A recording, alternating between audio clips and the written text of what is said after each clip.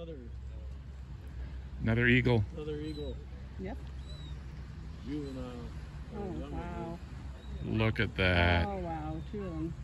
So whether it's eagles landing right behind your campsite, dog sledding, glacier viewing, wildlife, fishing, Seward has something for everyone.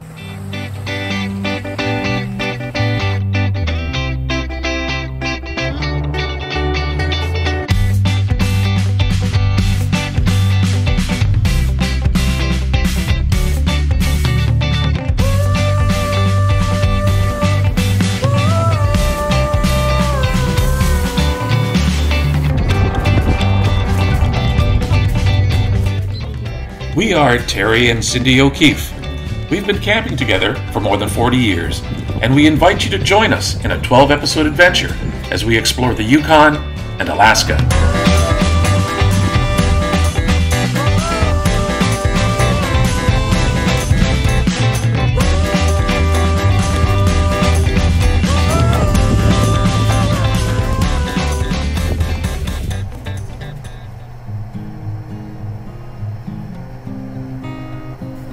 The drive from Valdez to Seward takes you north again on the Richardson Hwy. Look at that.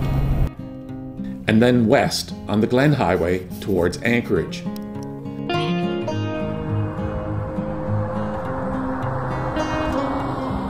We spent the first night on this part of the trip at the Grand View Cafe and RV Park. The views were indeed grand. Long river.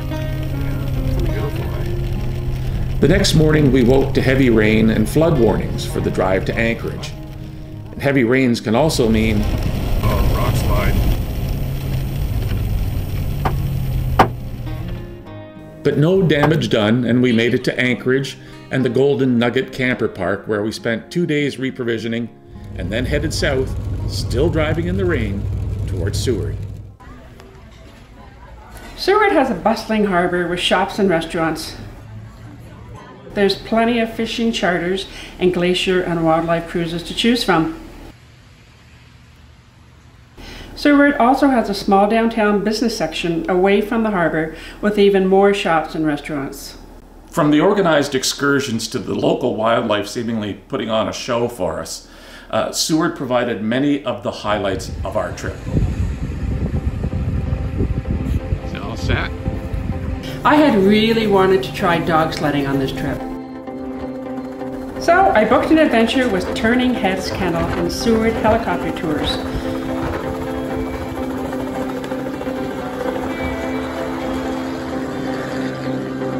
They fly you to its Iditarod Teen Summer Camp that in 2022 was high atop the Golden Glacier.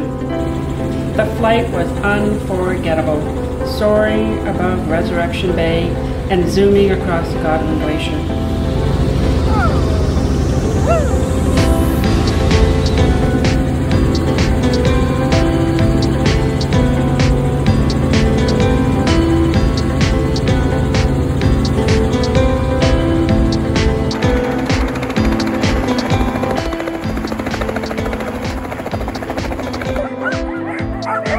Once at camp, you get to ride with or even mush an Iditarod team in training.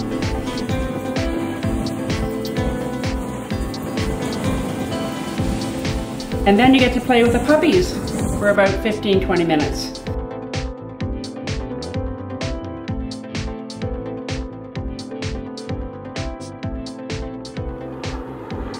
It was an experience I'll never forget.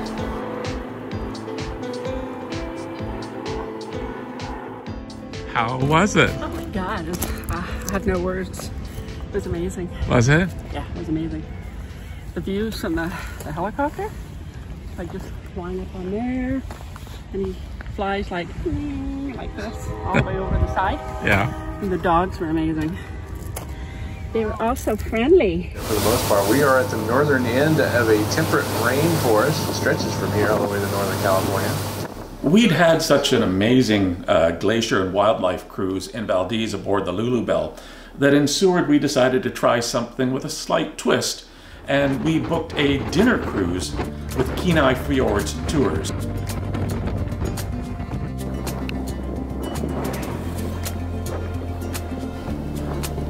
On the cruise, we saw humpbacks and sea lions. Now the males in this species is quite large, a little bit larger than me, about 2,000 pounds.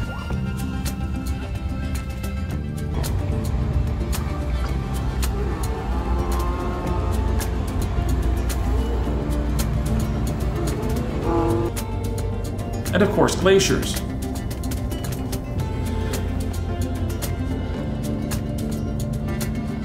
What do you think? It's cold. Yeah.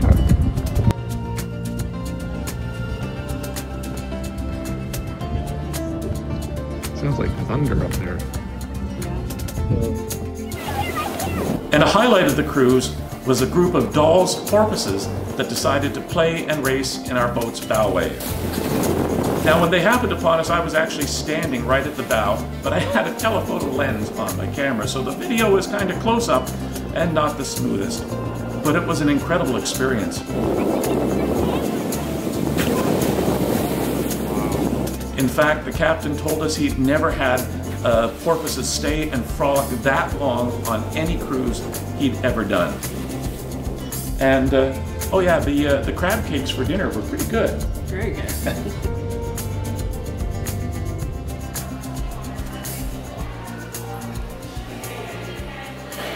Sea urchins are really prickly. Also in Seward is the Alaska Sea Life Center. It's all rolled up right now. Yeah. It's a public aquarium and marine research center that also does animal rescue and rehabilitation. Hello, guys.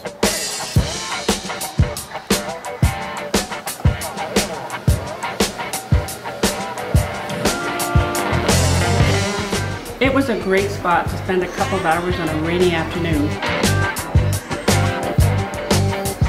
But do be aware, it is also a popular spot with many of the tourists who visit Seward aboard cruise ships and can be a bit busy.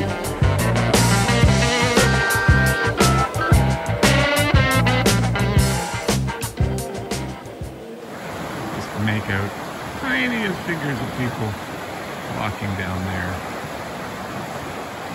Of the scale of this thing. Another interesting sight to see in Seward, it's just a short drive outside town, is Exit Glacier. So the neat thing about the trail to the Exit Glacier is there's signs all along the trail that show you in what year the toe of the glacier would have been at that spot. Located in Kenai Fjords National Park, there is a well-marked trail that you can hike that has markers indicating where the toe of the glacier used to be. 1951, this was the location of the toe. And just a quick pop over here.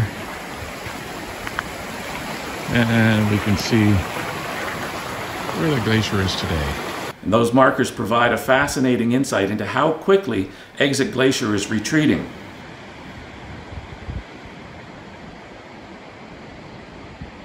Well, it looks like I got to the top to enjoy the views just in time for the weather to turn here, so head back down. When we were leaving, I stopped and asked the rangers how long the glacier might still be viewable for, and was a little surprised by the answer. It was only another 15 to 20 years, which is really unfortunate. But do keep in mind, if you do go to hike Exit Glacier, there are a few spots that are pretty rugged, and you're probably going to want to have some decent hiking boots for it. There are many great camping choices in Seward, with quite a few of them run by the city right on the waterfront. We stayed in the Resurrection Campground, where some of the sites have water and electric hookups, with the fire ring right on the beach. And there is a great waterfront walking or biking trail that will take you to the harbor in one direction, or to the downtown area and Sea Life Center the other way. And you loved that trail. You and Ranger would disappear for hours and go off on your hot walks and hikes. Yeah, it was perfect because it's all cement, so it's easy to walk on even with the rain. Because we did want a waterfront site with electricity for our 5-day stay in Seward, this was one of the spots we did make a reservation for way in advance. We loved camping here, and while it's basically a parking lot, the sites were well marked and a good size, and the views were incredible. And some nights, it felt like the wildlife was being paid to put on a performance right in front of our site. Okay, there's 2 otters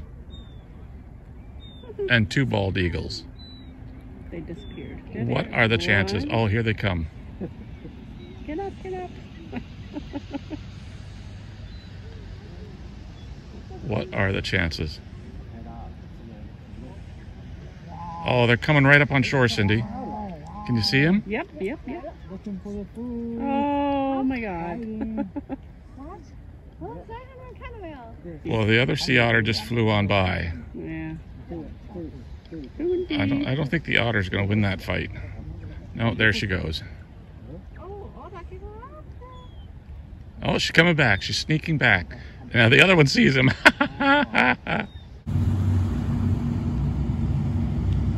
And when the eagles and river otters took a break, you could just sit and watch the comings and goings of the fishing fleet or the cruise ships.